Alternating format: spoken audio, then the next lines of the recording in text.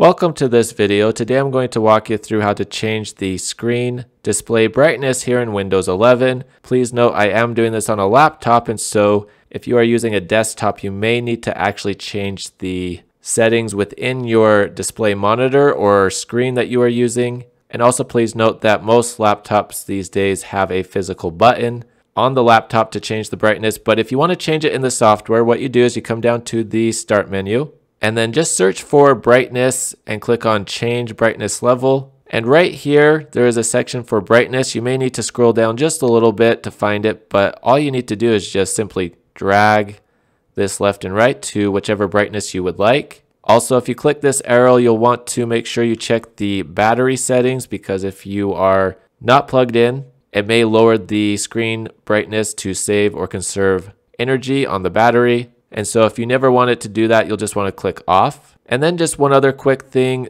the night light, which helps reduce blue light. You can toggle this on or off right here. You can also click this arrow and you can set up a schedule and adjust the strength of the night light right here. That is everything for this video, but if you do have any comments or questions, please post them down below. If you like this video, please give it a thumbs up and please consider sharing it. And if you would like to support the channel, go ahead and hit that join button, the subscribe button, the thanks button, or that bell notification icon to get notifications on future videos. Thank you very much for watching. Hope you have a great day.